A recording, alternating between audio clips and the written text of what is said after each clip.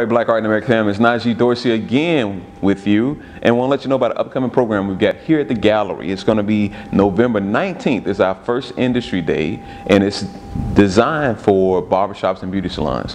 How can we get them to be more like Troy Stanton up in Baltimore, having art in the barbershop, exposing minds, elevating the level of consciousness? How can we use our space as a way to engage the public with cool things, art and culture? Monday, November 19th at 12 o'clock, it's a luncheon lecture focused on barbershops and beauty salons. I'd like to see you there.